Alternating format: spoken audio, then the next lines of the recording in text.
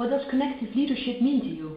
Connective leadership for us really means that we believe that is the new and somewhat emerging trend whereby companies that believe that they can work together to service customer better and basically are able to deliver a more optimized customer result, work together in such a way that they are really able to share the trust, the opportunities, and basically their core values, all basically meant to deliver better value to the end customer. That's really what it's all about as far as we're concerned.